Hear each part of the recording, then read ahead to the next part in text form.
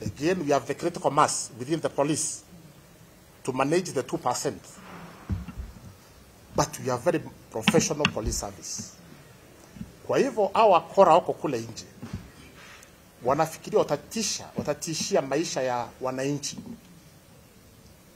That will not happen.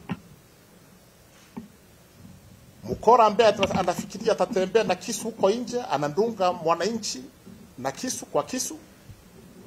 Mkora ako na bunduki, utafanya mwananchi mtukufu aumie. That will not happen. I'm from the college, that's why I've been the commandant. And I will tell you, our officers are very clear to when they are allowed to use a firearm. And it is in law, under the Police Act. 5 instances. When any police officer, his life is in danger, or any other person, the life is in danger, a police officer is justified to use a firearm. When protecting life or property, if there is imminent danger or threat, a police officer can use a firearm. If it is in self-defense or defense of another life, because of imminent threat from, to life or serious injury, a police officer can use a firearm. Anybody who is charged of having committed a felony, a serious offense, murder, rape, manslaughter, imprisonment for over where the law provides imprisonment over 3 years. That person attempts to escape, a police officer can use a firearm. Again, the last one, the 5th one. If a police officer has arrested somebody charged for having committed a felony, then you attempt rescuing that person. You attempt, the law says, a police officer can use a firearm. Therefore, the officers are aware.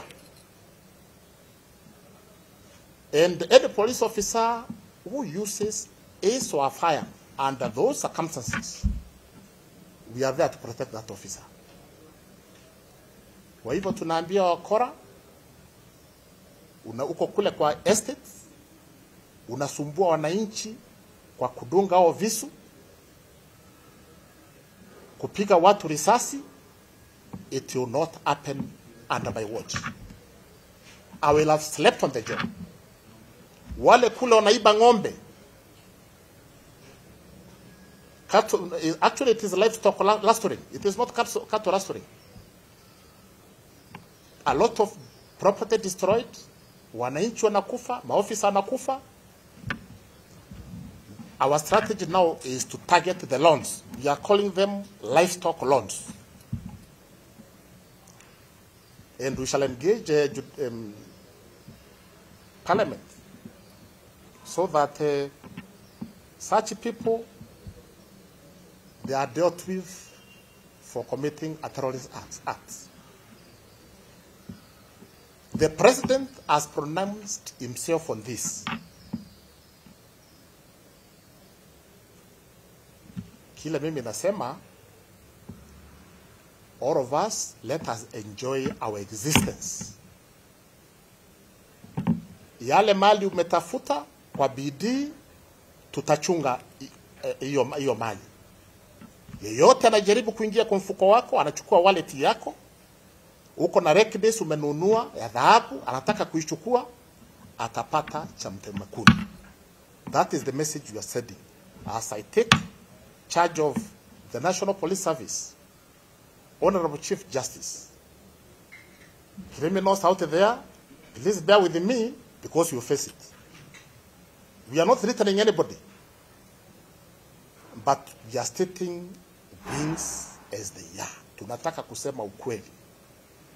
Tuende mashambani tulime, kila mtu ashughulikie aso yake, lakini si mambo ya kusumbua wengine.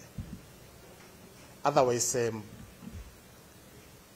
Honorable Chief Justice, once more ni kusema shukurani sana. Mungu abariki nyote na Mungu abariki nchi yetu tukufu. Asante sana.